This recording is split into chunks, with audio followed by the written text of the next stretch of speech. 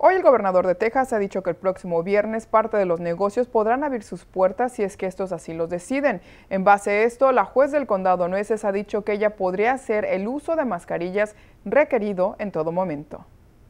De acuerdo con Bárbara Canales, juez del condado Nueces, ella cree que el uso de mascarillas en autobuses públicos, los centros comunitarios para adultos y en asilos de ancianos podrían ser requeridos en todo momento. Esto para prevenir el aumento de contagios por el COVID-19.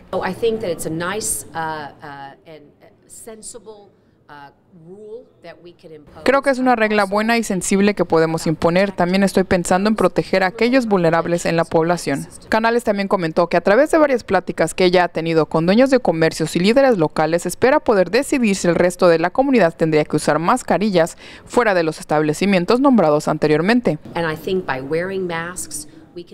Creo que con el uso de máscaras podemos protegernos unos a los otros de los estornudos y de la tos, y aunque no es una protección al 100%, es una forma excelente de mitigar la exposición a la propagación del virus. Por el momento, la juez ha dicho que ella espera abrir los negocios locales en fases, al igual que el gobernador del estado.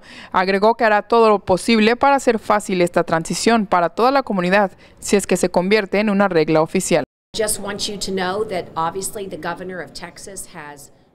Solo quiero que sepan que es obvio que el gobernador de Texas ha decidido cambiar su orden. Dejará que ciertos negocios empiecen a abrir bajo cierto porcentaje. Así que no es una apertura para abrir todo, pero es importante que usted sepa todas estas reglas.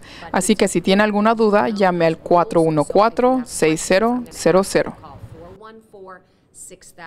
Se espera que la juez dé a conocer si esta orden se formalizará el día de mañana a través de una conferencia.